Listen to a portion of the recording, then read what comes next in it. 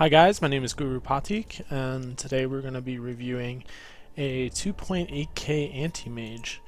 What this guy said in his post is he said, I'm 2.8k, just posted in this subreddit. I was the Anti-Mage in this game, and I felt I had a very good early and a pretty good bit of mid-game. But then I got bursted down every fight and felt very useless. I think I could have had a better item build, and that would have helped me. Alright, so sounds like your early game went pretty well, and we'll see. We'll have to think about your item build. Anti-Mage is a hero whose item build is not very flexible. Certain heroes like SF, you could see a lot of different items, and a lot of those items are okay. But Anti-Mage is kind of one of those heroes that's been refined over the years to where it's pretty much Treads, Battle Fury, Vlad's, Manta, every game, and that's kind of the core for Anti-Mage. Granted, how you build those items up can make a big difference. So we'll take a look. We'll see how it's going.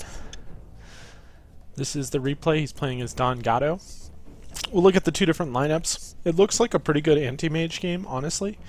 You've got one major Mana Void target in the Storm, as well as one major Mana Void target in the Lina, and that's really going to matter in your early mid-game, because you're going to be looking to these heroes to check their mana pools, and based on how much mana they have, that'll determine whether or not you want to join fights. Because Anti-Mage really can't fight very early. He's got pretty low starting armor, low base HP, pretty weak stat gain. But if you can jump into a fight and win a big fight with your Mana Void, that looks really good. For your lineup, it looks like you've got support CM, either a support Nyx or a support Tide, one of the two. One of them will be offlaning. Maybe they go dual lane offlane together. Not entirely sure. Invoker is most assuredly mid, and you're going to be the safe laner. If we're looking at the opponent's lineup, they've got Storm, who can go in the safe lane, but is most likely mid. Looks like a support Lina. Could be support duo of Alk and Lina, but that seems unlikely. I'm not entirely sure who you're going to face in this offlane, to be honest. Might be a dual lane of Alk and Lina. Maybe you'll see Sniper, maybe you get a Wisp. Really tough to say. I would lean towards seeing a more aggressive dual lane, but we'll find out when you get there. In terms of starting item build, Stout Shield, always really good. Tangos, as well as a Salve. This is a pretty standard item build with the 2 GG branches as well. Works pretty well to fill out your inventory. Most of the time I opt away from the 2 GG branches, and I either get another set of Tangos if I'm worried about playing against a more aggressive lane, or I'll save the extra gold maybe to get a Poor Man's Shield early, because you can pick up the Poor Man's Shield almost immediately if you get 1 or 2 last hits and you save this extra 100 gold. So that's an option, but overall item build looks fine.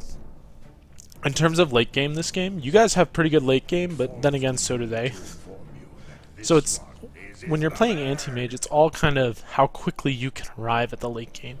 Because most Anti-Mage games are you farm for the first 15 to 20 minutes. You get kills here and there where you contribute, where you've got big Mana Void targets. And you essentially end the game on the back of you being a higher net worth than everyone else on their team, and they just can't deal with you. So in a lot of ways, Anti-Mage shows up for that 1v5. So you could go to scout out the rune. This is good. I like this. And you find yourself with an Alk and a Lina. At this point you skill blink to get in there and steal the rune.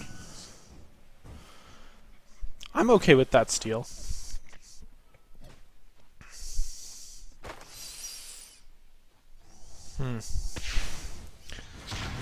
Invoker is dying top.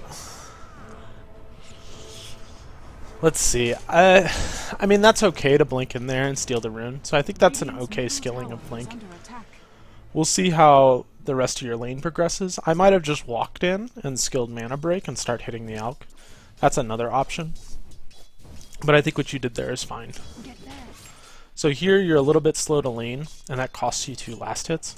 If you had walked a more direct angle, like if you had walked this way, or you walked, I guess mostly just this way, you would have gotten to lane sooner. But Nyx appears to be your support in lane. CM appears to be in the mid lane. Missed a last hit there. It's okay.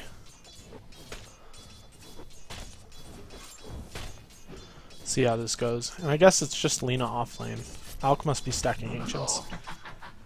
But you're doing a nice job of last hitting right now. You've missed 2 out of the 3 here, or out of the 5 that you've gotten. And that's kind of rough. Now you've missed another one. You've missed 3 out of 6. Like, these creeps are free. You're not being contested. You really want to pick these up. Against Alina in this case, I also would have picked up a poor man's shield really early, as she's just going to smack away at your HP pool from long range. There's not much you can do to avoid that. The sniper TP's down into your lane. Another missed last hit. And so now I would definitely opt towards the poor man's shield. You had luck to go for the Quelling Blade. Quelling Blade's okay. You're going to end up building it into a Battle Fury later, so it's good from that perspective, but poor man's shield gives you not only a little bit of extra damage to last hit, but it also gives you that defensive ability. And against 2 ranged heroes where your support really can't do anything, having a melee support Nyx, I think it's way to your benefit to have that poor man's shield. Because if I were these 2 ranged heroes, the instant you walk into range, I would be last hitting you. And like now you're feeling a little bit scared because there's 2 ranged heroes to go get last hits, and that's not how you want to feel as an anti-mage. This is good. You sneak up on this and steal this last hit. Nyx gets some harass off. Now what you're doing in lane is you're kind of sitting and waiting for these creeps to get low, and then you walk up to get a last hit. That can be okay, but what I would like to see you doing is standing back here with your hero and pulling the wave towards yourself with aggro mechanics. Now if you don't know how to do this, it's a very simple concept, but the idea is when you're standing here and you attack the enemy heroes, creeps within a 500 radius will aggro to you. And so you can use that to your advantage, especially in a lane where they have a stronger lane. So what you do is you stand here, you right-click Lina, and then you instantly run back towards your base. And what happens is these 3 creeps will chase you. And what that causes is it causes this thing called splitting the wave, where these creeps will go to them, and these creeps will come to you, and essentially you get unharassed for a couple of last hits. Whereas this way, every time you walk up, you're going to get hit 2 or 3 times. The other way, you're not going to get hit nearly as often, and it's a good way to sustain your regen. Because like right now, Sniper's just hitting you where he should be. But you're doing okay. You're getting a good amount of last hits.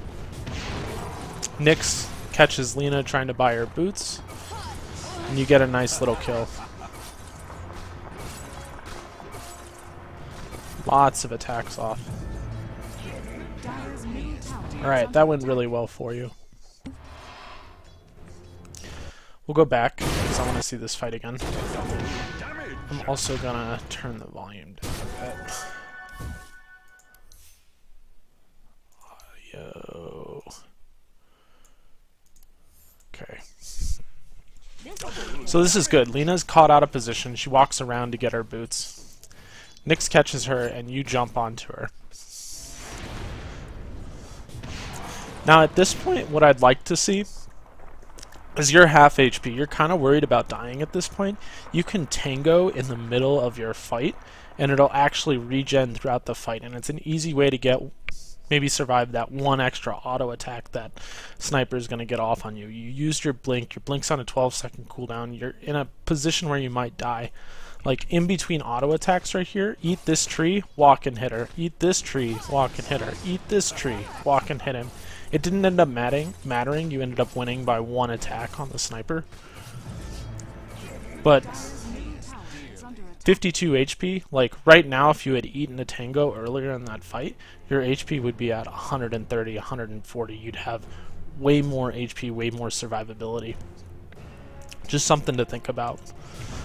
Really nice they gave you a double kill.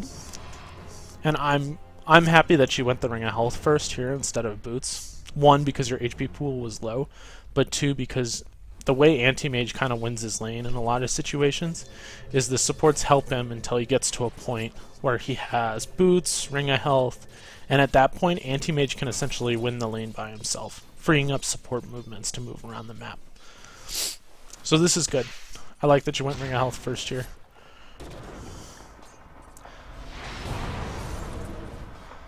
might have been a kill. It's okay, harass. So for that one last hit, you missed 2 creeps under tower. As an anti-mage, most of the time what you want to do is all of your harass, you're either losing or gaining farm off of. And in that situation, it was way more beneficial for you to just hang back. You only got 1 auto attack off on the sniper. Had you gone boots, maybe that would have been better. But as is, you traded 2 last hits, which is about 100 gold for a little bit of harass. I'm okay with that harass though. Trading 1 last hit for 2 auto attacks, that's fine by me. If we're looking at your skill build, so when you're building Anti-Mage, his skills, you kind of level based on the game, and it can be very different.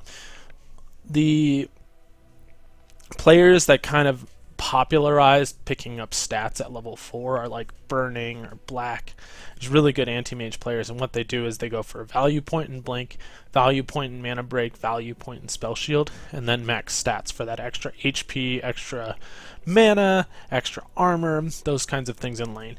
And this build is honestly fine for this game. As a general rule, you want to have your Blink maxed before you finish your Battle Fury, or as you finish your Battle Fury. You want to have your Mana Break maxed by the time you finished your Manta, and you want to have Spell Shield sort of maxed by whenever you feel like you need it.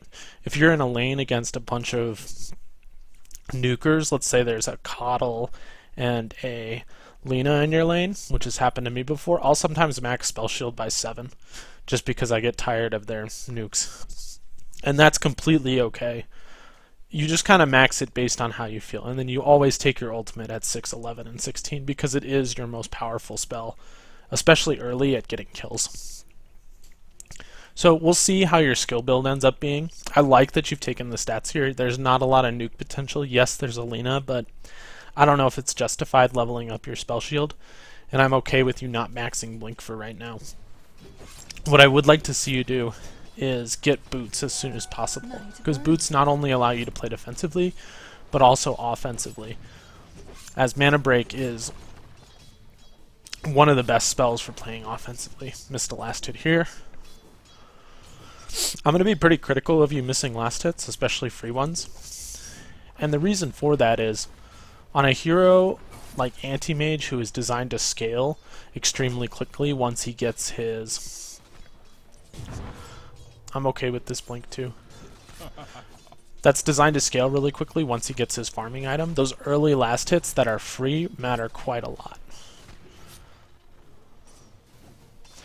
I also would still like to see you get that Poor Man's Shield. As you can see, Sniper's just kind of trying to plink away with you, and you have a Ring of Health. But having that Poor Man's Shield will reduce the damage you take by 20, 30, 40%. It basically increases the effectiveness of your Ring of Health, in addition to giving you a little bit of extra base damage. CM shows up. Over aggressive dive. Alright, that's not worth it. We'll go back and talk about this. So one of the things I see with anti-mage players, and maybe this situation isn't the best to demonstrate it, but most anti-mages just kind of sit and they want to farm in lane, and that's not actually the strength of anti-mage. The strength of anti-mage is that when left alone in lane in a 1v1 situation, you just go trade hits with this guy.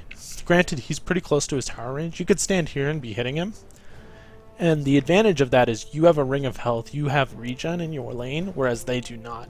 And you're also burning their mana, so you're burning their effectiveness. Like, I'd like to see you play aggressive when these last hits aren't available, to the point where you're trying to zone him almost out of lane, and then come back for the last hits. You also have to think about your place in the game when you're going for these kills, and whether or not it's worth dying. Right here is a decision point. There's a TP coming in. You should know that's Lina if you, because of the color corresponds to Lina. You should also, I mean, you can also like set your minimap to be faces of people. But in your position in the game right now, you're 2-0. You're probably the most farmed hero in the game because of those 2 kills. You're out leveling the other guys on the other team. Lina's level 4. Sniper's also level 4. It is not worth dying to kill this sniper. Because what's going to happen is you're essentially just going to feed whoever shows up here a ton of levels in gold. And that'll make your lane infinitely harder. So at this point, I would just back. You've got a little bit of tunnel vision on killing this sniper, and it's not worth it. If we look at this Lina now, right? Lina just got basically an entire level of experience. She was at the beginning of level 4. We'll go back and take a look exactly where she was. Yeah, just hit level 4, and your death essentially gives her almost 3/4 of a level of experience. Like, that's not what you want to see. Your goal as an early game carry is to stay alive and to get kills when they're given to you and not die, right? The other thing that happened when you died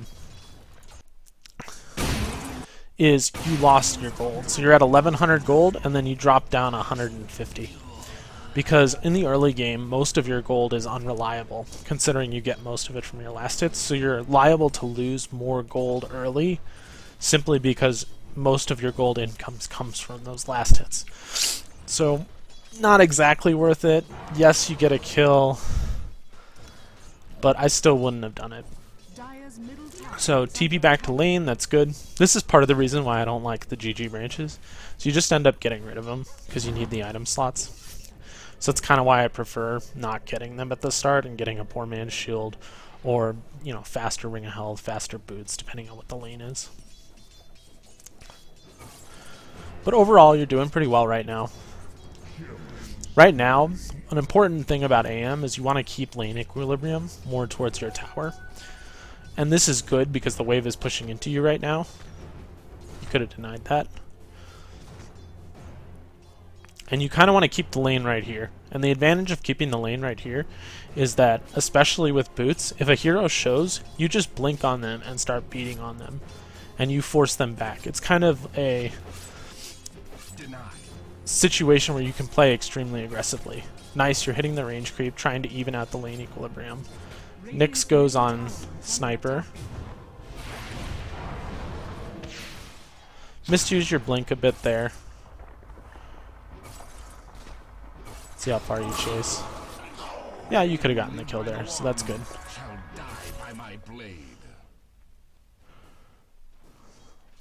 So you missed quite a lot of farm for that kill. Let's go back and look at it.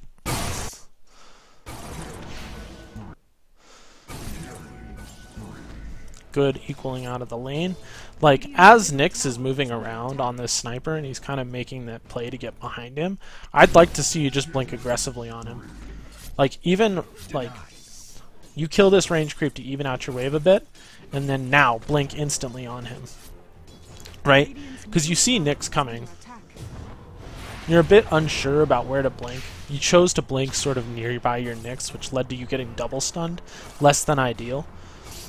And probably is the reason that Nyx got killed, because you didn't do as much damage as you could quickly enough. But this is good. You're hitting the Lina, you're getting back to the lane, and because you evened out the lane before you left, the lane returns back to this equilibrium. Now if we look at this lane is pushing away from you, so I would be aggressively denying right now. Like, denying both of these creeps the instant they get below half health to keep the lane here. By pushing it, you're basically putting the enemy in a situation where they can farm safely. And by now you've lost the lane equilibrium because you chose not to deny.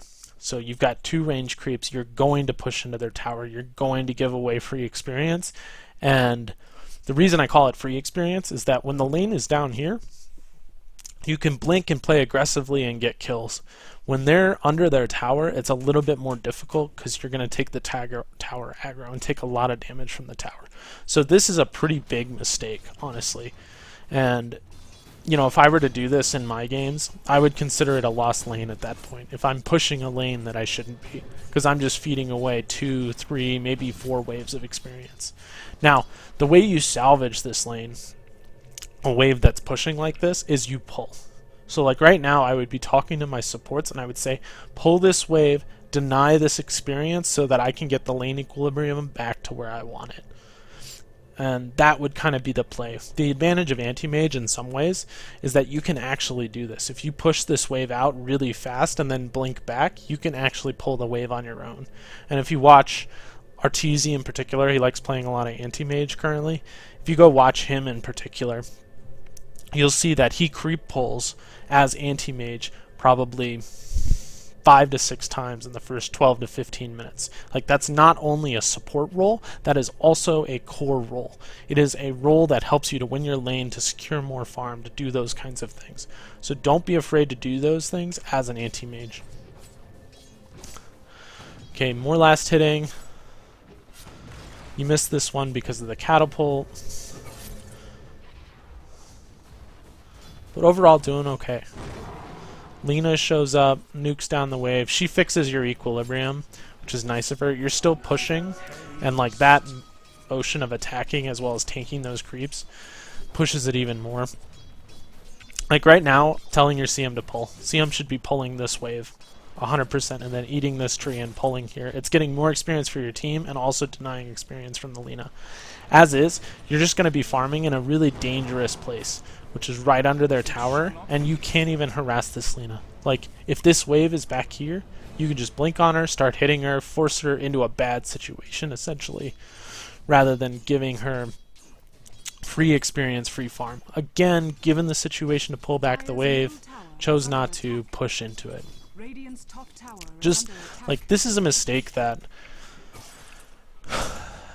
This is something that actually helped me get from like 4.5k to 5k, was understanding creep equilibrium and using it to my advantage. So it's a skill that's a little bit above your MMR bracket right now, but I'm telling you, if you learn to do this and learn to do it well, it'll really, really help you.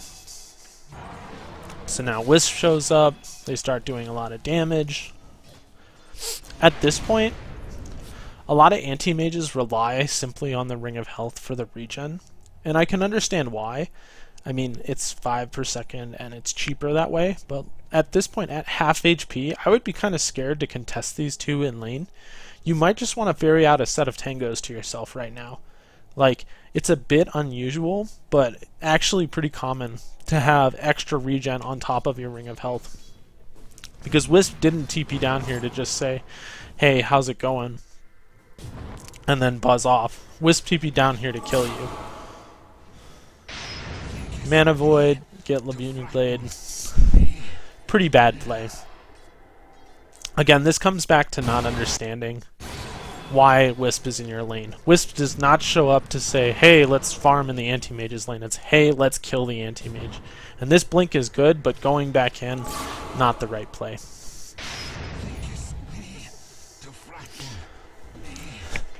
If we're looking at your skill build, it looks like you've taken 3 levels of stats, as well as 2 in Blink, and you're starting to max Blink, which is good, because you're getting close to finishing your Battle Fury. Again, dying is the biggest issue in the early game. If we look at how much gold you lost there, let's take a look.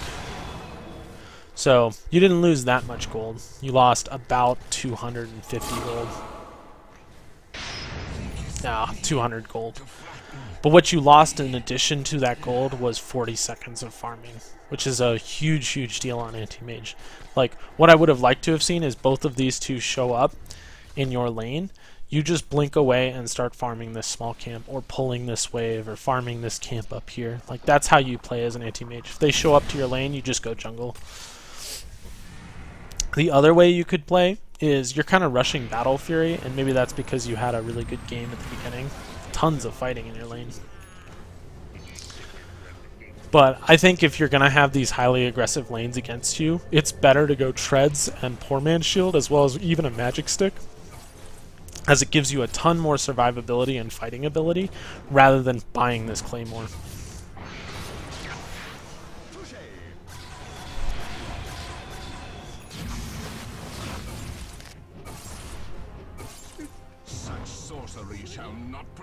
Okay. This is something that's really common in AM games too, is that the other team says, oh my god, there's an AM in their team, we've got to gank him. And so right around 8 to 12 minutes, somewhere in that range, depending on when other heroes feel comfortable, they start showing up in your lane like, oh, we got to shut down this AM. And you can understand their thinking. Like, their thinking is very logical. This hero that farms really well but is weak in the early laning stage, we've got to capitalize on that early. And so oftentimes your lane will just be tons and tons of farming, or tons of fighting, I mean, in the 10 to 12 minute range.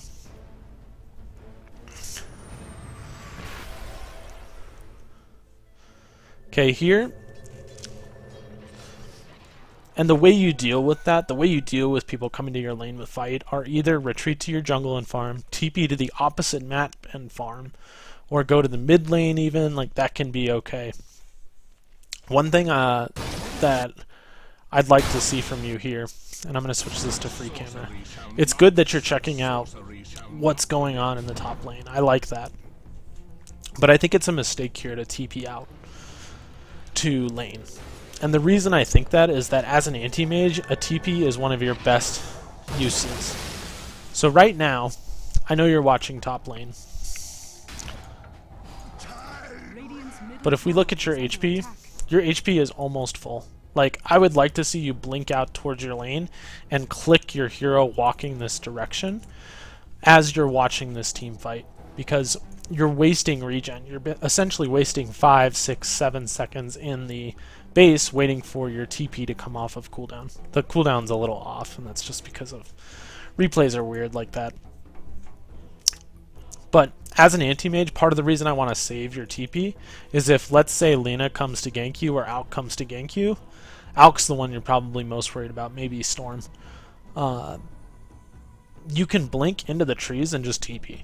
And that's like your best defensive maneuver. If you use your TP to get out to lane, and you're not really gaining anything by TPing out here now, then you don't have that defensive option.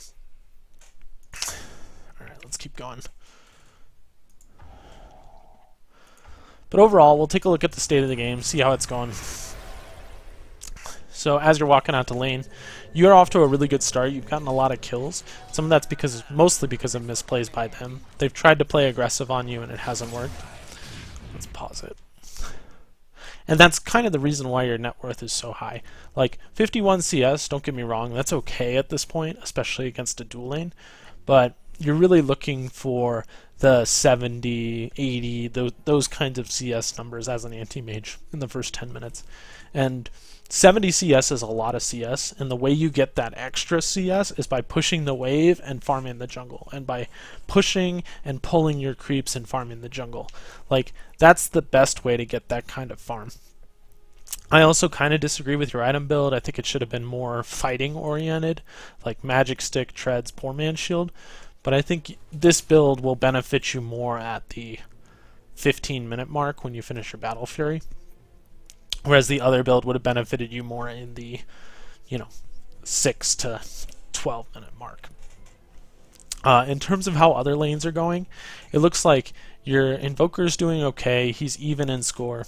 Your Tidehunter is dying a lot in the off lane, which signals to me that the other carry is going to have a lot of farm, meaning you're going to have to play a pretty good game. You also have 2 deaths on Nyx, but his 2 deaths set up your kills, so I'm kind of okay with his deaths. And CM has 1 death and has been in your lane a little bit, but she's kind of roaming around the map, farming, doing her own thing. In terms of levels, you're doing really well, you're ahead in the game, and I think this is set up to be a good game where you can own at this point. We'll keep going. You see Storm shows up to your lane. I understand he's a bit scary, but at this point I would just walk up and start hitting him. And the reason for that is you see 2 heroes here in lane, one of them being Sniper, one of them being Lina. And so the 2 missing heroes are Alk, who's likely to be in the jungle, and Io, who's likely to be sitting behind her 2 other supports. Like, if you want to bully people out of your lane, and the reason you want to bully people out of your lane is you have regen, and they usually don't. And that's kind of the point and the purpose of anti-mages. People leave them alone, and then when they do show up, they show up in 2, 3, 4, 5, or 6 heroes. 6 heroes. They show up as groups of 2 or 3 because they can't show up as one. And so anytime anyone shows up to lane, you kind of assess the situation, how many people are there. And if there's only one, then you go pressure them out of the lane. But Storm ends up leaving, and now you're back to farming. At this point in the game, as you can see on the minimap, Storm's fighting Nyx. Nyx misses his stun. I'd like to see you click on the Storm and see what his mana pool is there, but it ends out working okay. You heard him use a lot of spells, so it's likely he's low mana. Nyx also used a mana burn. So, but, like, as an important thing about Anti-Mage is it takes a quarter of a second to just click on the hero and see how much mana they have, and then if your hero is hotkeyed, like for me, my hero is hotkeyed to 1, so I just click on their hero and I press 1 and I'm instantly back in control of my hero. Small thing, but in the late game it can matter quite a lot as determining whether or not you want to mana void a target or not. So back to farming. You're into maintaining your equilibrium right now. This is okay, but you're approaching your Battle Fury at this point, and you know, a lot of kills are happening in other lanes. I would be defaulting to push farming right now, especially with my Battle Fury almost done. Like, if you kill these creeps, your Battle Fury's done, it's out on the courier. You can transition into the jungle and start farming. Granted, sometimes you want treads before that. So this is good. Wave is pushing now. I don't know if you did that intentionally, but that's what you want to be doing, especially after finishing Battle Fury. So next goal is to complete treads. Main reason you go treads with Battle Fury is the attack speed. You want to be hitting as often as possible. This is good. Walk up, kill the range creep first. Push the wave. Opens up time to go into the jungle. Not missing last hits. Good. And now right here, you're aggressively pushing under the tower. There's actually no reason to go push under the tower like this. Now, this kind of goes back to maximizing your own farm. Maybe getting some tower damage is okay. But currently, I guess you see 3 heroes on the map. So this is fine. Pushing the tower is okay. If you wanted to maximize your farm, though, as opposed to do team-oriented things, I would call this a team-oriented activity. Pushing the bottom tower, you would simply just go farm jungle immediately, and then your wave dies under the tower and you come back.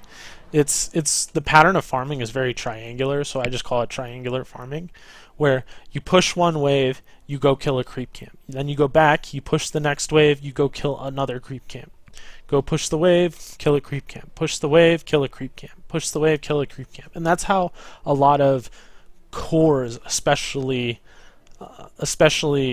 carries, gets those super high numbers at 20 minutes. They're killing not only all 4 creeps in a wave, but they're getting 4 or 5, 6 neutral creeps for every 30 seconds. So that's how you're getting tons and tons of last hits. And most of the time you're not missing. You may miss 1 creep pushing into the tower, but oftentimes you don't miss any. With a hero like Anti-Mage, especially with that blink, you're going to want to be using it back and forth as much as possible. Like, this is okay, farm this camp, get out before the timer so that you stack it.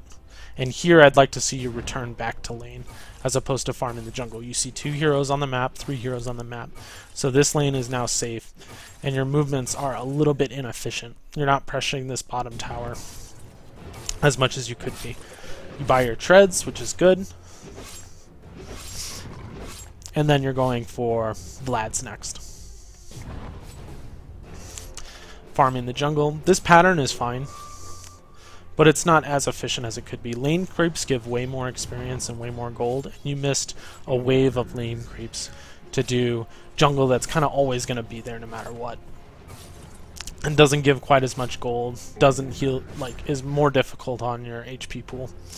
I would be sending these treads out to me. The courier is in base, so you make use of the courier, because treads drastically increase your farming speed.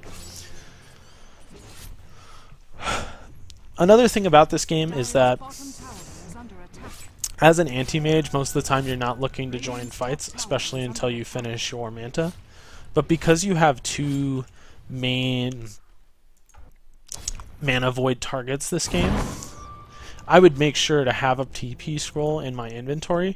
And when my team is farming, like, when my team is fighting, I would be up here clicking. Like, how much mana did they use? Click on this Storm. He's completely out of mana. Like, if you TP'd right now and just jumped in and mana voided this guy, it's like almost a triple kill for you.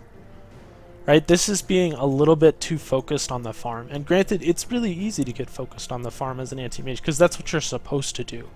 But in this mid-game, what you're doing is you're farming, in addition to watching fights that break out close to towers that you can join instantly with a TP. Like, look at this. No mana. Look at this. He still has some mana, so that's not a huge target. But Alk's not very low either, so it's mostly this Storm that you're looking for. Granted, Lina's here too. But so you have to be careful about how you position your blink. But if you blink right here, use the max range of Mana Void, easy kill. I mean, you'll definitely kill this guy. Maybe you'll kill this guy. And then you can kind of peace out and go farm Ancients, farm the jungle, farm your way back to your lane. You're kind of leaving your team out to dry right now. And Invoker pings you. It's kind of like the same thing. Or he's saying space for Anti-Mage. One of the two. Dire's bottom tower is under attack. Now maybe it's a little bit unsafe to go for that, but that's kind of the strengths of Anti-Mage are that he's extremely strong in lane in a 1v1 situation because of mana break, and he can just show up and wipe your team if you have a mana void target. And Storm is one of the biggest mana void targets. He missed the tower there because of the siege creep. Alright, this is how to last hit a glyph tower is a nice little skill. What you can do is, as you're standing next to this tower, is stand in range like you were going to hit it, and you click the tower. And by clicking the tower, you can actually see the duration left on Glyph of Fortification. Glyph lasts for 5 seconds. And so, if you look at this little dial, it basically tells you how far into the 5 seconds you are. Like, for example, right now, there's about 2 seconds left. And so what you do is you click this, then you take control of your hero again, and you wait 2 seconds and time your auto attack to hit after 2 seconds. Granted, it has enough HP that it may not die to one of your right clicks. Oh, it'll definitely die to one of your right clicks. Never mind. But that's how you last hit a glyph tower.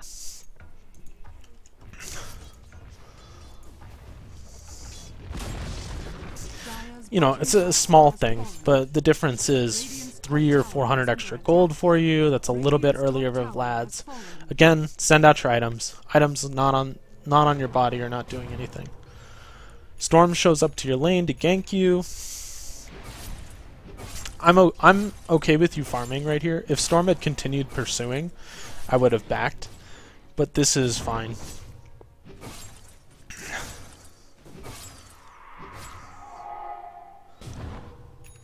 Okay, you finally got your treads. Now you can start tread swapping.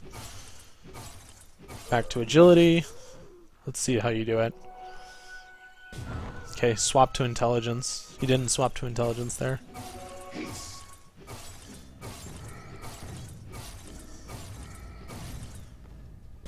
Yeah, you're not going to tread swap at all. Biggest reason to buy the treads on Anti-Mage is to tread swap. And you can open up a custom game and practice this if you want to, but the amount of time you can spend in the jungle is like 5 or 6 minutes longer if you're tread swapping. You also will have mana for your ultimate most of the time, so I would highly recommend tread swapping. It's good that you have a maxed blink though. Really nice, you walk up and kill Storm. Did you look at his mana pool first? No. You just assumed. So assuming can get you into some bad situations sometimes. Maybe your teammate told you that he was really low. Something like that. But just click and look. It doesn't hurt. It takes a quarter of a second. And you're ensuring that your mana void hits a good target. Like, see, now tread swapping becomes extremely relevant because you're going to be regenning all the time.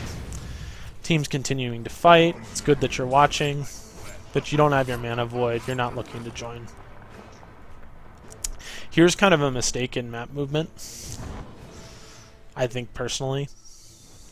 Like, your whole team is here, and you're sitting up here farming the Ancients. I think at this point, you just blink up. You can either blink to here, or blink up here and walk up into their jungle and start farming there. Or you can blink up here, walk into lane, and start farming here. Like, part of why you want to play Anti-Mage is that you can farm in dangerous positions on the map that other heroes cannot. Granted, you really want a TP to be able to do that, so maybe going back to your jungle is okay from that standpoint. But as you can tell, they're crawling all over your mid lane. You kind of want to be on the opposite side of the map. Here, more fighting.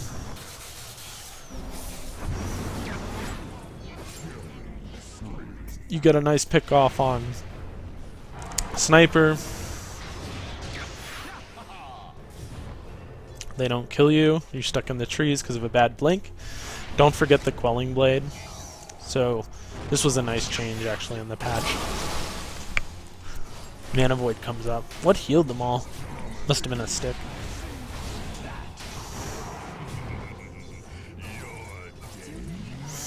Really, really nice. You played really aggressive there. So we'll go back. When you blink into the trees here, you can use this as a Quelling Blade to get you out. This is nice. You blink in, you Mana Void Storm. You've seen he use a lot of spells. You, again, didn't click on him, so you didn't know how much mana was missing. And here you blink in to try and kill the Lina, and your regen on Vlad saves you.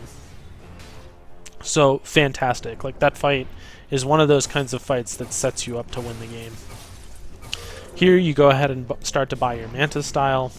I like that you're staying out on the map rather than going home. And here you join again, get another kill. Really, really good. Like, your net worth skyrocketed during that fight. That's just showing the Alk dying and the Nyx, I guess. But I would stand to say that you gained 3 to 4k net worth on that fight. And now they're dead, you're pushing their tower.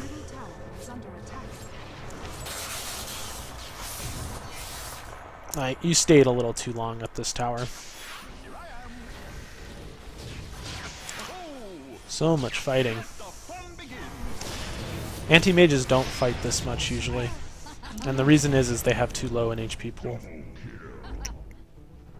I understand you want to help your team, but you don't help your team as an anti-mage by fighting early. You help your team by farming. Like, you've lost 60 seconds of farming, basically, with trying to help your team there, as well as losing this tier 1. So you could have just pressured this tier 1, and as Storm starts to TP in, we'll go back to that point. Like, before Storm TPs in to pull you, I would be blinking up here, and I would start farming a rotation in their jungle. Like, that would be my play. You could either go to this camp, you could go to this camp, anything in here. You could backdoor one of these waves. Something that's really helpful for backdooring these waves is that in order to know where they are on the map, you just look at the creeps on your map. So I obviously can't see this top lane, but I see that my creeps are right here on the map. And so it stands to reason that on the opposite side of the map, their creeps will be in about the same position. So I'll unpause it and switch it to free camera. And we'll check, see how their creeps are right there. That's a really easy way to see creeps, and as an anti-mage, like, backdooring creeps is often a really efficient way of getting farm. Say you're farming here, and the time is 46 seconds, which usually corresponds to creeps being here. You just blink up here, farm this wave, blink down, and start farming this jungle. Or those kinds of movements. And it's a movement that I don't really see very often in lower skill brackets, but it's really common in mine. So we'll keep going. And the anti-mage continues to farm. Like, you only have 1,000 HP. Like, you are extremely weak. 2 to 3 nukes can kill you. As an anti-mage, you really want to crush people under your net worth, rather than try to fight early with all these items that aren't fighting items. I also kind of disagree with keeping your treads on agility during fights. You do not really need extra damage. Right, you already hit for 180 damage plus the mana break, which is an additional 40 to 50 damage, as well as the mana burn effect. Like, the health is more important than the extra 8 to 10 damage that you get from having this on agility. Like, that's 190 health. It can make a big difference. It's a little lower than that. It's 171. But you're checking out people's items. Storm's going for Orchid, so you want to finish your Manta before that happens. Lina, I'm pretty sure, has Yules because she's used it on you. And I think you saw it when you were clicking on her items. Here you come back to life, and now it's kind of a decision of where do I want to go to farm. And this decision can be a little difficult. You kind of want to consider what heroes can kill me on their team. And currently, the composition of heroes that can kill them on your team, or kill you on their team, are Lina with Yules, which she has. And that's pretty much it. Storm +1 can kill you, but it's a bit of a dangerous gank. Here you TP bottom to try and contest this Alk, I guess. Like, again, I'd like to see you farming. When you're sitting back here in base and you see one hero showing bottom, Alk, who hasn't shown pretty much at all, he could be alone, but his team is likely to be with him pushing and farming. I would have liked to have seen you go top and pressure this lane by yourself and take advantage of the fact that nobody is in their jungle farming. Like, AM's not a fighter at this stage of the game. Dire's top tower is under attack.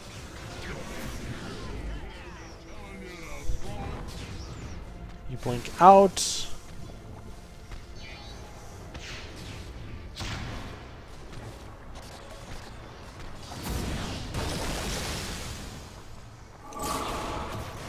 And you die. You just don't have the HP pool to be fighting at this stage. Like, given the amount of farm that you had in the early game, the usual timings for AM, let's say he's in complete free farm, so you versus no one, like you're in your own private lobby, you should hit Battle Fury Treads at about minute 14. Then at about minute 16 to 17 you'll have your Vlads finished, and at minute 20 you should have your Manta. Like, that's the perfect free farm isolation kind of game. But you have a couple of advantages because you've gotten a lot of kills this game. Granted, you've had a couple of deaths as well, but I think right now you should have most of your Manta complete, if not fully completed. But you're spending a lot of this 15 to 20 minutes fighting with a hero that's not designed to fight during that window.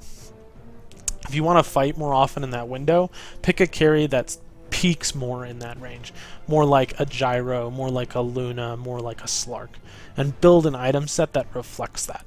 This item set that you're going with Anti-Mage is very much a solo, I'm gonna farm and gear up for the late game and I'll be there before the rest of you get there, as opposed to Slark with like drums, Sanj and Yasha, or Shadowblade, or a, you know, a Gyro with drums, that kind of thing. This is just not understanding AM's playstyle and what he's meant to do. Granted, take free kills when you can get them. Like, you want to help your team by showing up, man-avoiding a target, killing that target, and then going back to farming. Farming is your main priority on this hero. Being dead is not. Like, you've spent probably about 4 to 5 minutes of this game dead. And that's, like, on a hero that can get 800, 900 GPM with just a Battle Fury and a Treads, like, you're basically giving up on 3,600 net worth by being dead for that long. And here, your vision is very focused on how the fight is going. I'm okay with that, especially because you're dead, you're helping your team out, but they're just trying to 5-man you. And there's two ways to deal with teams that 5-man. The first one is to fight them. So you could just fight them and kill them and they'll stop 5-manning. The other way is to split push them to the point where they're like, hey, we could push this tower, but meanwhile Anti-Mage is taking our top tier 2. You force one of them back or two of them back to defend that tower, and when they go back, you engage in the fight. Here you're engaging, misclick your Mana Void. I think it would have killed Storm if you didn't. Let's take a look. Player perspective. Yeah, you definitely would have killed Storm. He has like nothing. Might have like team wiped him too, honestly. So misclick again, not the best, but it happens. Misclicks happen. Again, it's also kind of a decision of why are you TPing in there to fight by yourself, sort of thing. Like, go top, go deal with the Lina by yourself, go push mid, that kind of thing. This last 3 or 4 minutes, you fed away a huge amount of your advantage. Like, we'll go back and we can look at the graphs if you want to. They're kind of ahead because of the way that Alk looks. But 3 or 4 minutes ago, your net worth was extremely high relative to the other team. A second. Keep it on player perspective, I guess. We'll pause it. So we're currently at 2237. We'll go back sort of before all this fighting happened. Like, look at your net worth, 10K, and then 2130 or 2037. Same net worth. 1 minute later, like, same net worth. In 3 to 4 minutes, your net worth has not changed at all. And as an anti-mage, that is absolutely terrible. You can see, like, your net worth hasn't changed and all of theirs have skyrocketed up. That's not what you want to see. Like, you could have had 4 or 5k extra gold instead of, like, trying to do these losing fights. In a lot of ways, you've kind of thrown away your game just by abandoning the game plan that you set out to originally play. I understand that you want to help your team, that you don't want to leave your team out to dry, but oftentimes as a carry, you have to decide whether helping your team is the most important factor to winning the game. And in this game, the most important factor to winning the game is you getting massive and your team not feeding to the so that you can basically go in and 1v5 them with the support of your team. Like, they can't kill you, they can't do anything. Lina gets picked off top. It's good. Good play by Invoker. But this is really troubling. 4 or 5 minutes, no net worth change. Yeah, they're running around taking objectives, but instead of trying to contest the objectives, AM is one who tries to trade objectives. Because you use the farm better than they do, and you can push faster by yourself than they can push often as 5. Like, they don't have great pushing heroes. Like, Auk's pretty good, Sniper's also pretty good, but they don't have a Prophet, they don't have a Necro Book, they don't have a Lycan, like, who just eats towers. Like, you are a hero that eats towers, not only because of the damage that your hero does, but Vlad's. The biggest reason anti-mages pick up Vlad's is, well, the lifesteal's nice, the mana regen is also nice, but it increases your push potential significantly. This is also a situation where understanding the game, right? Like, you pinged Roche, so you knew they were Roshing. You should be pushing this tower. You want to be trying to trade objectives. Granted, this maximizes your farm, so it can be okay, but that was, you probably could have killed this tower. Whereas now, because you weren't hitting that tower, oftentimes what you'll see is a glyph and 3 TPs. And you're put in this tough situation. Do I stay around and risk dying to get a last hit on a tower, or do I just back and give up the tower deny? And that's not an easy situation to be in. I think most carries would default to just giving away the tower deny, but why give away a tower that you don't need to? Granted, they decided not to, but, like, we'll go back and we'll look because I want to see if they have glyph or not. Like, they have glyph. They could TP in. Like, Sniper's got a TP. Lina's got a TP. Storm does not, so that's a big problem. Storm should have a TP. But, like, right now, if Lina TP's in instantly and they glyph this tower and Storm TP's in right afterward, you're giving up a tower deny because you chose to farm these 2 camps knowing that they were probably Roshing. That's a strategical thing, and you can't always know for sure, and I have benefit of the doubt in the sense that I know 100% for sure that they were Roshing. So it ends up being a misplay. Here, again, you come back too soon.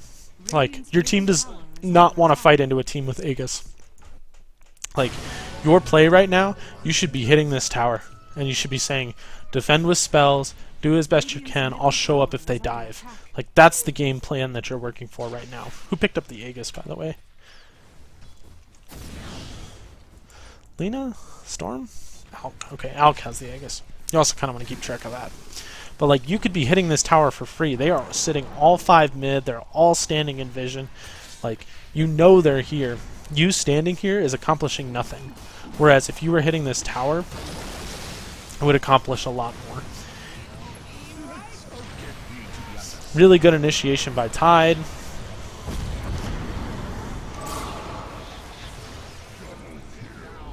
Like, you commit yourself to fighting by TPing back here. And the fight went well for you guys, so that's good.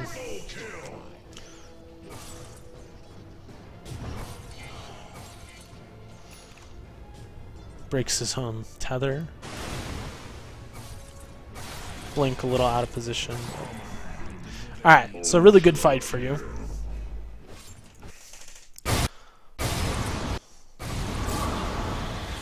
Just gonna keep going back.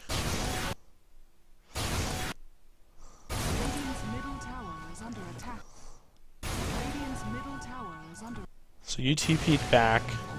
You TP'd back at 2020. And you kind of sit around a bit. You're waiting for your team to get an initiation. And we'll see how many seconds you missed out on farming and pushing.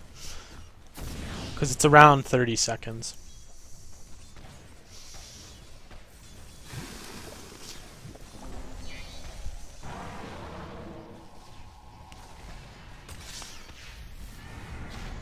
Like, you're just sitting in base. These 30 seconds, you're doing absolutely nothing. Alright. Fight breaks out at 52. Like, as Nyx is about to go in, right, he should be telling you, like, tell me when you're about to engage. And at that point, you start TPing in. So, like, as Nyx runs in with his invis, you TP in. And then you're here at the fight as instantly as you could have been, as well as applying pressure and farming up top. The fight goes really well for you. You pick off the Alk, who had his ultimate up. Then you're cleaning up the backline heroes instead of trying to fight the Alk. That's also really good. It's good that you targeted down Storm first. Storm was really out of position. I think most fights you're going to want to kill Lina first or Storm. You kind of kill Lina first. That's like the hero you target, Lina or Io, because they're weak and they just die to a Blink, Manta, and a couple of attacks. And then you kind of wait for Storm to use some of his mana and Manta him, and then just mana void him. But the way you played it was a good fight. It's all fine. Dire's bottom tower is under attack. Here, good understanding. Tier 1 towers don't have backdoor protection at all, so you can just hit them.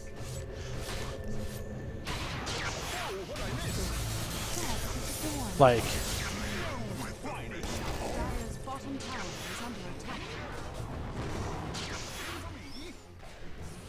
okay, this is just bad. Okay, Storm TP's in. Storm has Orchid, so he's a bit scary. I like that you're playing aggressive on him. 4 of his other heroes are dead. So it's unlikely that he's going to try to kill you. But the instant they buy back, especially on Lina, Lina's TPing in to kill you. Right? You've got 2 TPs now that are showing up. Just leave Tide for dead. As an Anti-Mage, like, you kill Storm with your mana void, but Storm, you can't really hit Storm very well, especially if he's a good Storm, because he's just going to jump to positions that are just out of your attack range, and if you blink in and you maybe get 1 or 2 attacks off, he'll just zip away again, especially if he's using his mana pool properly. Nyx could have killed him there by mana voiding, or by nuking him for his mana burn too, so that's kind of a mistake by Nyx. But like, you don't want to be chasing around a hero that can infinitely jump away from you. That's not your playstyle. Your playstyle is stay alive, farm, get a bunch of items, win the game on the back of those items. Like, trying to chase a hero that you're just going to chase forever doesn't work out. How did he end up dying?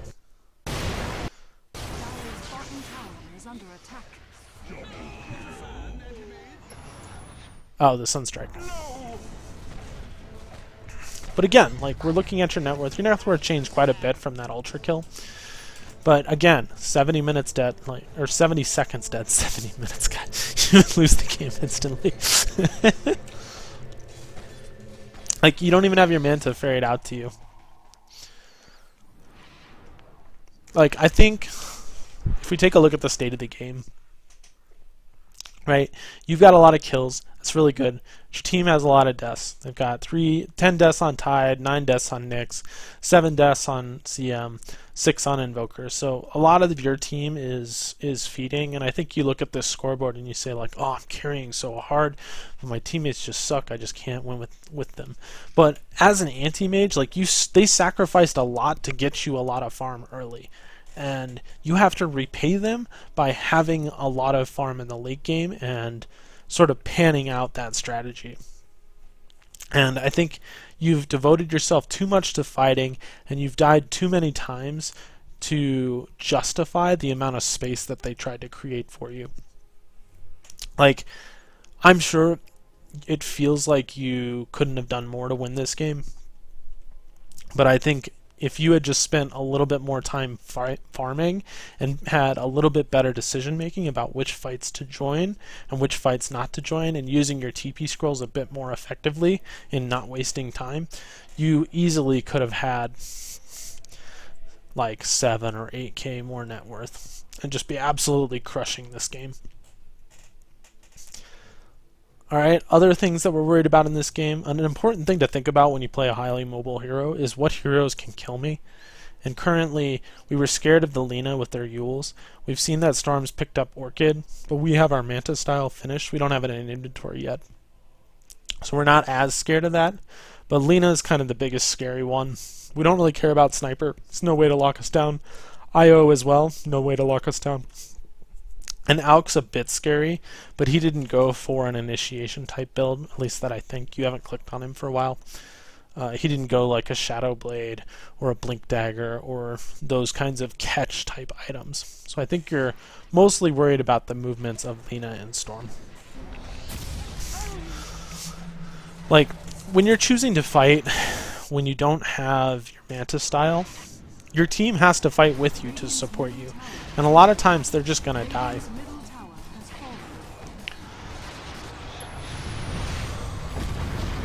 Invoker uses his combo on Alk, even though it won't kill him. It's kind of a mistake.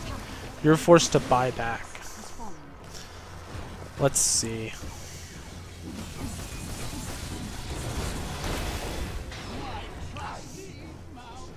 Good kill on Alk.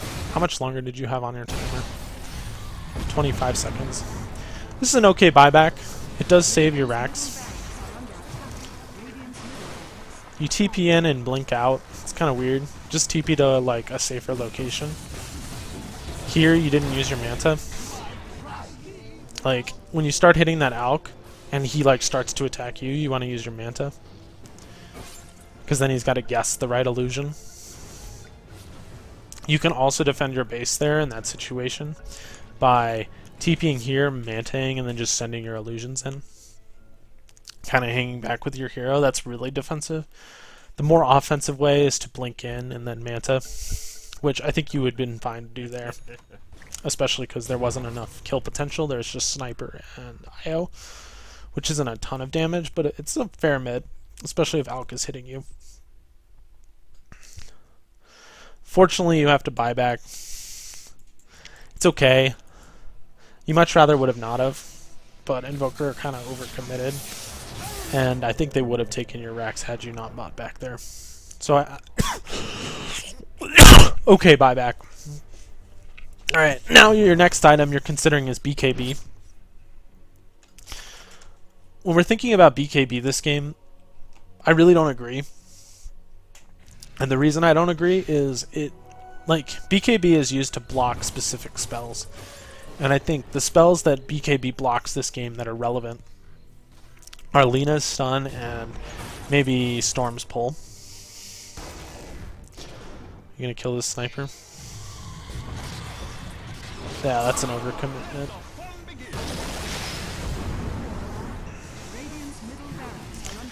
Okay. We'll go back. I'm gonna talk about BKB first, then we'll talk about this fight.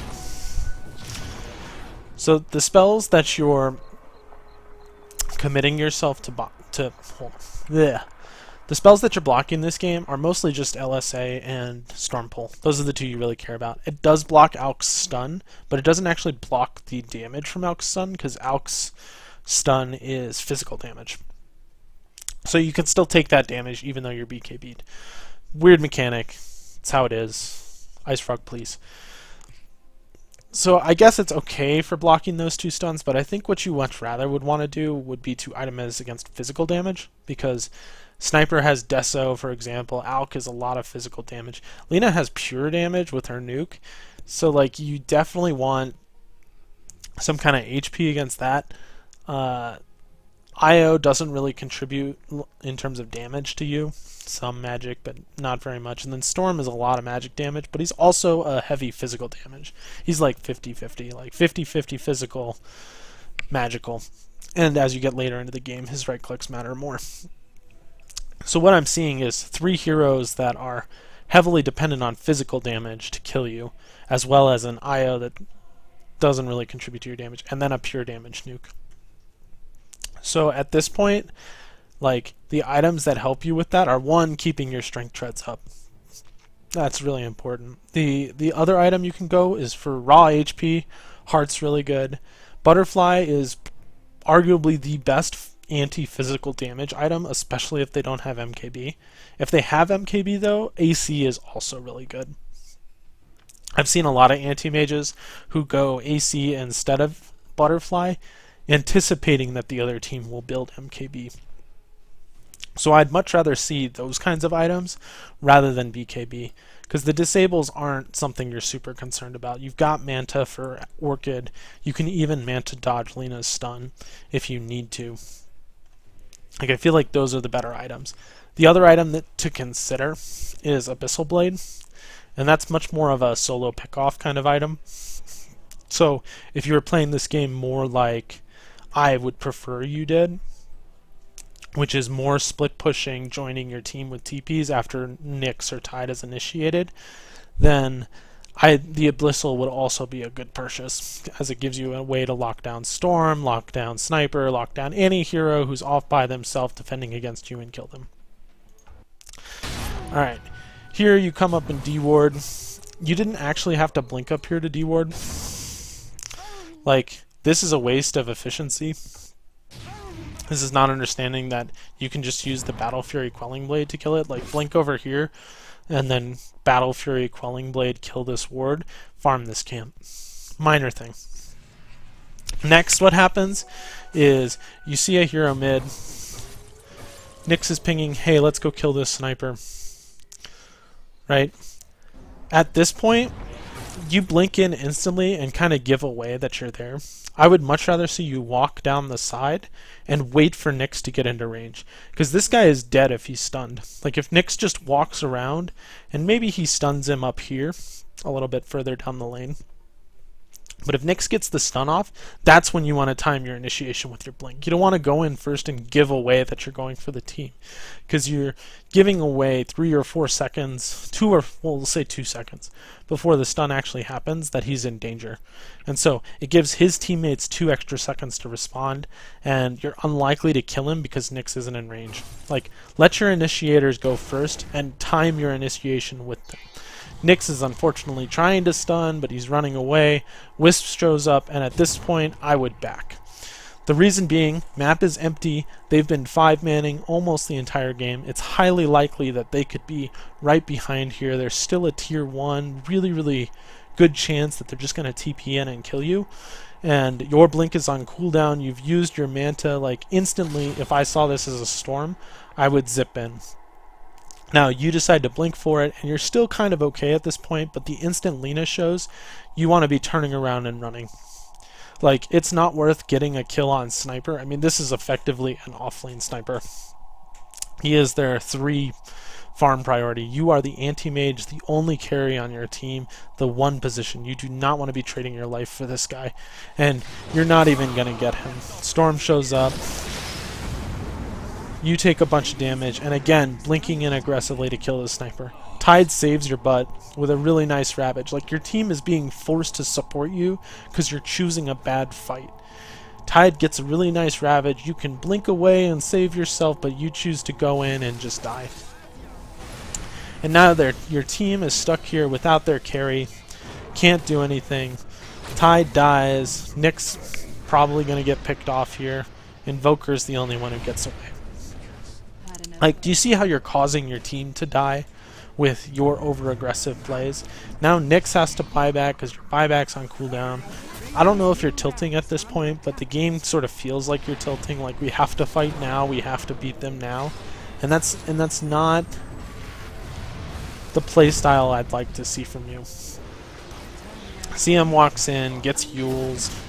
Like, this is not the fighting scenario you want to be playing. Team defends the racks, though.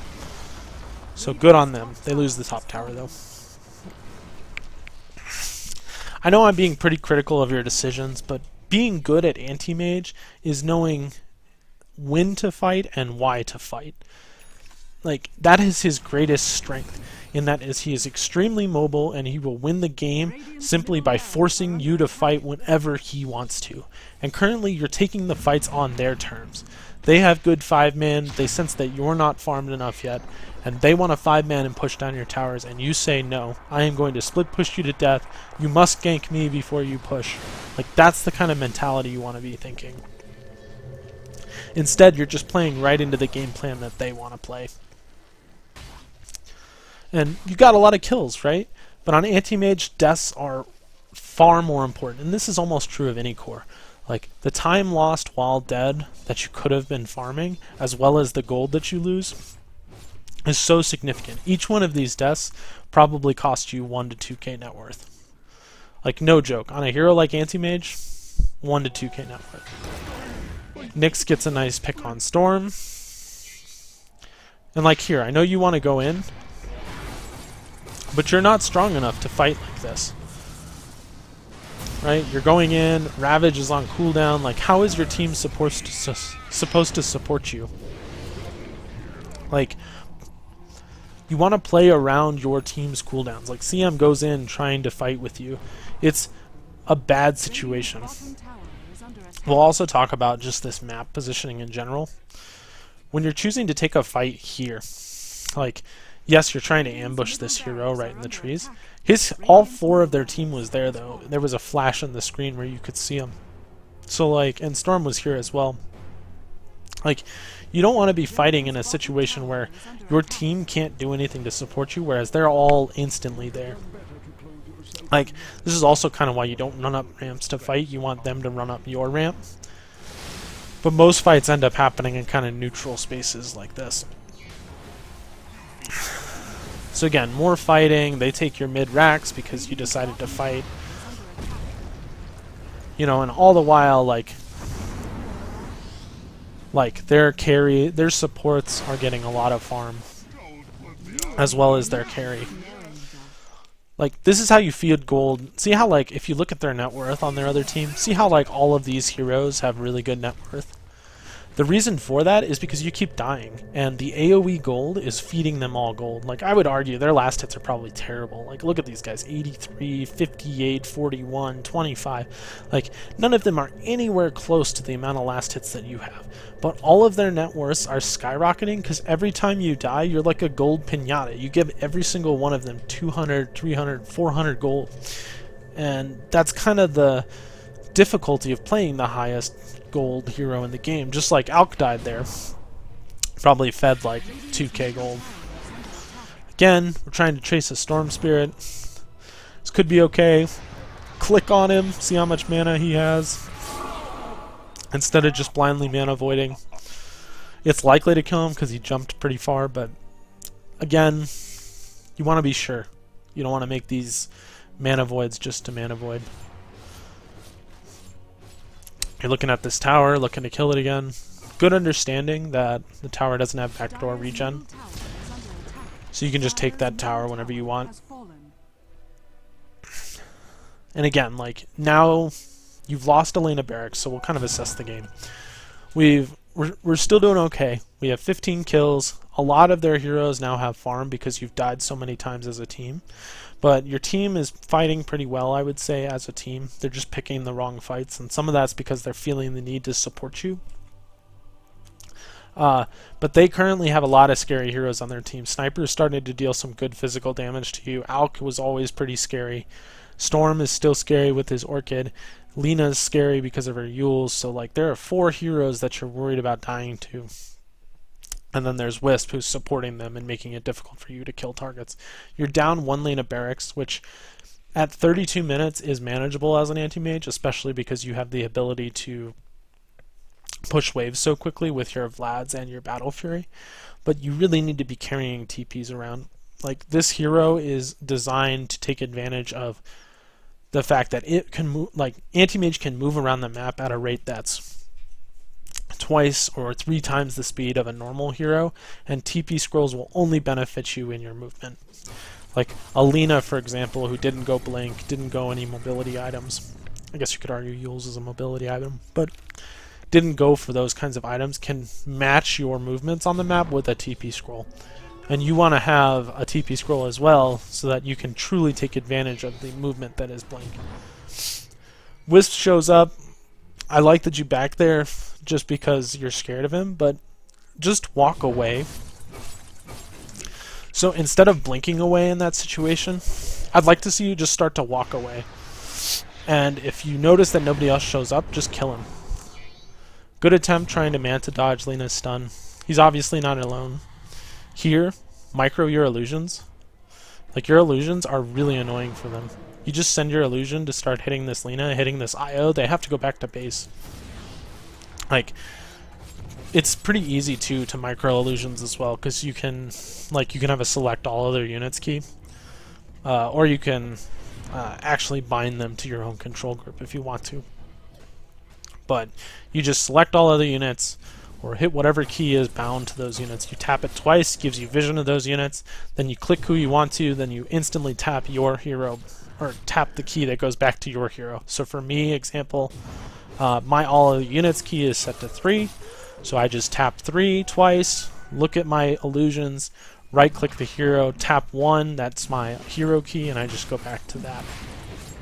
Here you see Storm is roshing. Like, you can Manta right now and send your illusions in to just annoy them.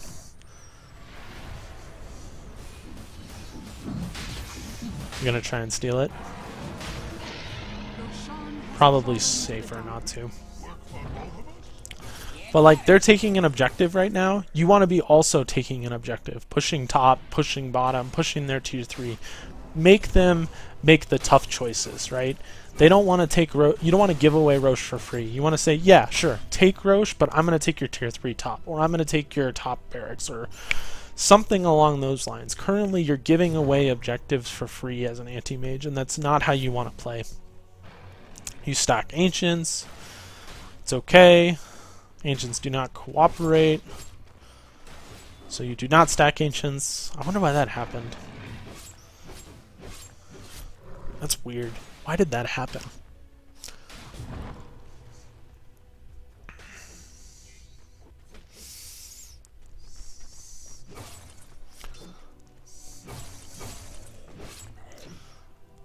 Yeah, I don't know. Again, no TP in your inventory. So you're kind of forced to... You're tethered to your base by the fact that you don't have a TP. Like, you want to be super far away right now, and then you can join a fight in this in 3 seconds with a TP. And again, we talked about why I don't like BKB this game. Some bad camera work here.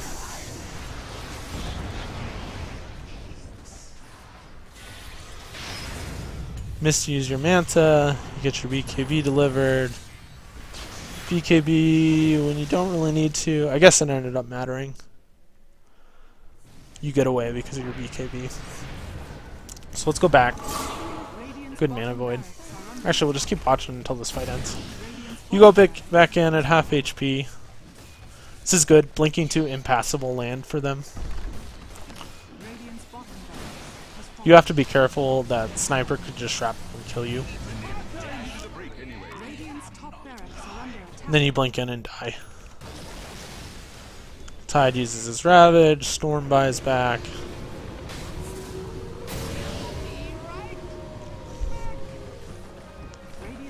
They take top barracks, and that's pretty much game. How long do you guys hold out? Not very long after this. Alright, we'll go back and look at this fight again.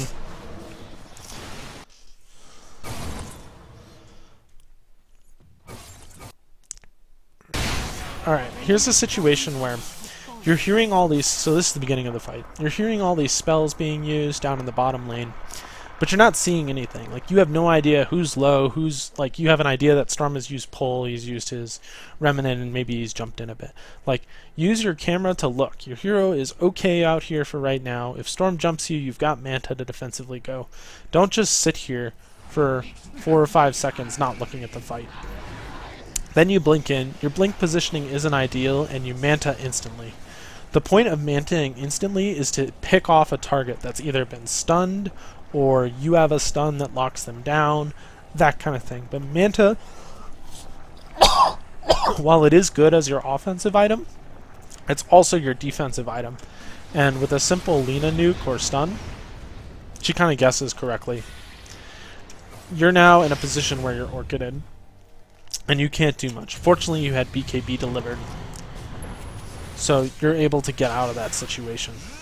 But you basically went in, used most of your cooldowns, and didn't get any right clicks off. Like, that's really, really bad as an anti-mage. Like, which I much rather would have seen.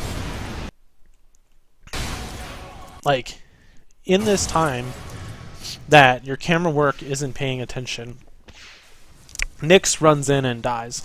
Like, you want to be going in with your Nyx. Time your movement to be with Nyx. Granted, I'm pretty sure he just walks into a sentry and dies, but even during that time, you could be hitting Storm, because Storm has committed himself to hitting the Nyx. Then, in terms of your items, like, I'd much rather see you just blink in and BKB instantly, right? And then start hitting a hero. Especially if it had been that Storm. You can just blink in, BKB, you're hitting Storm. If Storm's committed himself to killing the Nyx, then maybe you Manta aggressively, and then you choose to fight. As it is, you have to use your BKB in a defensive way, right? Like, they Eulsed you, then they stunned you. Let's see. We'll watch this again. Like, you get Eulsed, then Lina misses her stun, fortunately. Then you get orchided and nuked. Like, you can 100% avoid that situation where you get Eulsed, which is 2 to 3 seconds of attacking, by simply just BKBing initially as you go in. Right? Tide was out of position, he couldn't come in and ravage, then he forced to ravage defensively, but you're not hitting anyone during his ravage. This is really good. You pick off Storm here, and you continue to go in after this IO. But again, tunnel vision, right? You've had tunnel vision a few times when it comes to this game. Mostly when you're trying to kill this sniper and you just end up feeding your life away for it. But in this situation, it's tunnel vision for IO, right? He's retreated. He's in a very safe place. Hiku can't really contest him there. And by walking in right here at half HP, you're essentially aggroing the Lina and the Hulk, and they're just going to come up and try to kill you. So I would have backed here, healed up after that. This was an okay blink. But if Sniper had shrapnel, which he did not, you would have been dead. IO kind of tries to sniff you out, and then here you blink in because you feel the need to fight. And like, I would much rather just see you blink to try and heal. You can win a game down 2 racks as an anti-mage. That's one of his greatest strengths. But you cannot win a game when you are dead, and when, like, basically you can't win a game when you're dead. And I think a lot of it's just coming down to after you killed that Storm, you decided to go in rather than back. So that's pretty much it for this game. Looks like you guys are going to lose. Overall, if I kind of had to sum up your replay, I think you had a pretty good laning stage, just like you said. You had a couple mistakes in the laning stage, but you got a lot of kills. You traded your life for Sniper early, which I kind of disagree with. And then in the mid game, a lot of people came to your lane, and instead of moving to a different lane and creating pressure elsewhere on the map, you chose to fight them as a hero that really isn't designed to fight in that 15 to 25 minute range. And by fighting them and dying a few times, you kind of fed away your net worth to them and made it a much more even game in terms of gold than it had to be. So I would have liked to have seen you play Anti-Mage in more of a farming capacity, and then showing up late to the team fight. Be the late adopter, show up, man avoid a target, get out, start farming again, until you're at a point where you're essentially unkillable. Overall, I hope this was helpful for you. If you have any questions for me, feel free to let me know. If you feel like I was wrong on something or didn't cover something quite right, or you want more explanation, just shoot me a message. That should be it. Thanks for watching, and I'll see you guys later.